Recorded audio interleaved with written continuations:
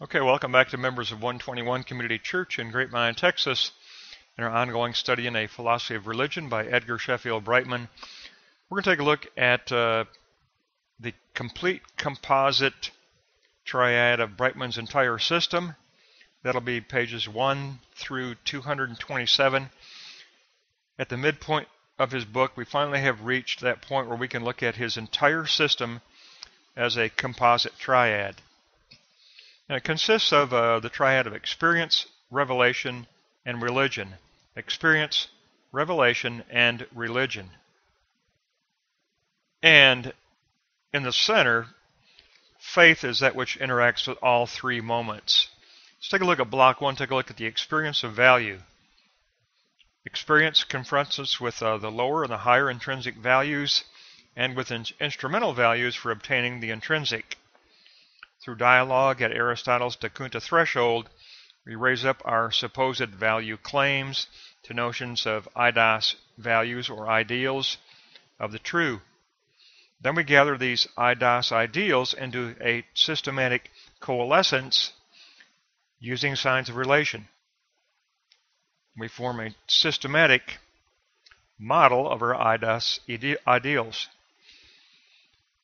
It then remains for us to posit this theoretical ideal model into externality to reach verification. And we take up the methodology of experimental positing and interpretive construction. That's Brightman's definition of faith, experimental positing and interpretive construction. This leads us to posit the concept of God, which is equated with the creation and the permanence of value. Out of this dialectical participation and praxis comes the return moment of unio mystica, where we are informed by a surplus of value that is internalized so as to revise our state of mind. There is a return moment where we do revise our state of mind and our sign model.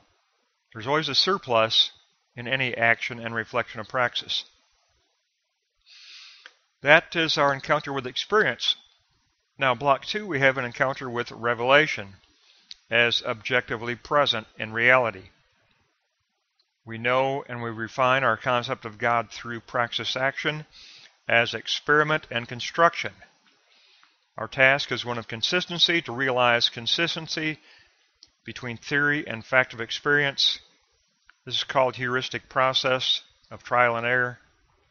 Our heuristic praxis leads us to identify the axiogenetic tendencies in experience. That's what Brightman calls revelation, axiogenetic tendencies in experience, which make up the ultimate ground of value that ask for our participation. Subjective behavior recognizes the axiogenetic tendencies. It's the behavior of faith that we've talked about, the experimental method of reason, to stretch beyond itself. Brightman says, therefore, man becomes part of the revelatory axiogenetic process. Our response to revelation makes us part of that axiogenetic process of generating value in reality. From the perspective of living religion, we identify this otherness of nature as Rhema voice. We label it Rhema voice from the perspective of living religion. Our response raises nature to axiosoteric event, and the concept of God becomes raised up as well to God as subject or personal God. So we've had our encounter with experience, and then behind experience is our encounter with revelation, with axiogenetic tendencies. And these two combined together lead us to Brightman's phenomenology of religion. If you look at block 3, experience plus revelation equals a phenomenology of religion. Our methodology is always empirical, but it's non-scientific because we address the phenomena of consciousness and of feeling and of belief. We return again to Aristotle's De Kunta threshold, but this time with an intentionality that is Hegelian in nature, The third moment for Brightman is Hegelian. Dialogue seeks to define a new set of signs that will include monotheism, conversion, and illumination. We take up the notion of the realm of positing from Hegel, where the self engages in thinking about the real as internal externality.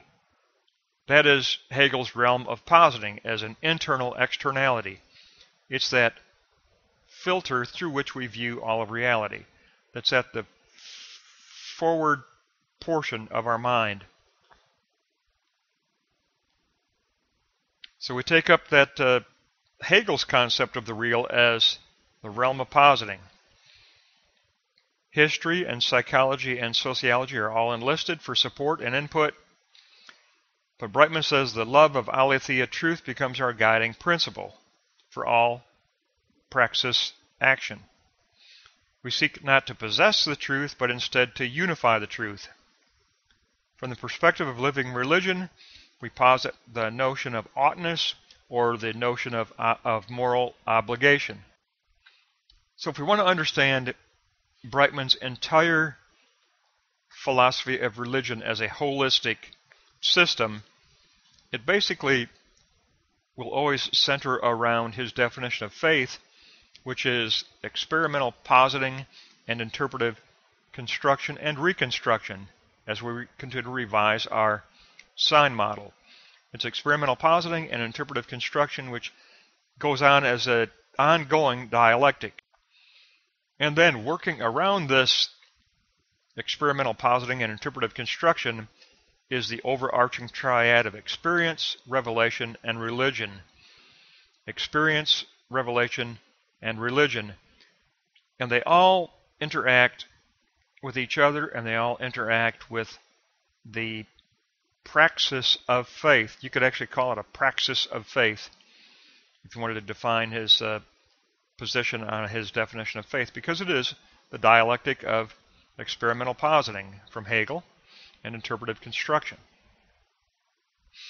But he begins with that he's always using the Aristotle's Da Kunta threshold of dialogue with others within the body of Christ, and it helps us to raise up supposed values to become true values, which are eidos, ideals.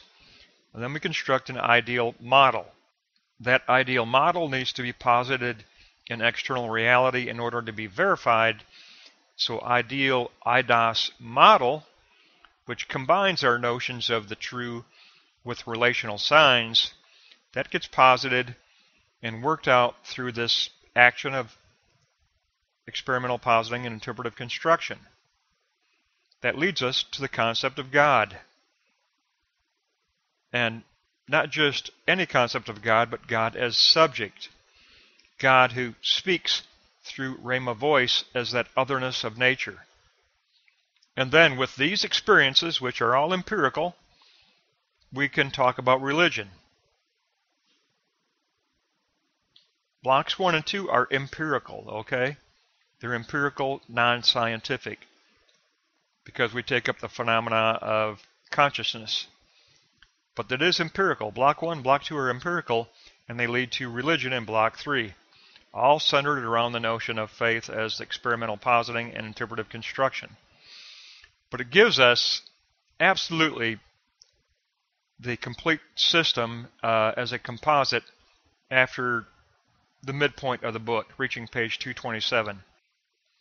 And I wanted us to pause here and get this picture because I think it's going to help us.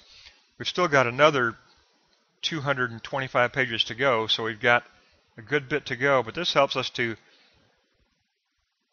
be able to shape the second half of the book, which is going to be addressing the problems that confront religion. He's going to address the problems that confront religion. Well, now we have his triad for reaching religion. The experience of value, which also includes behind it the experience of revelation.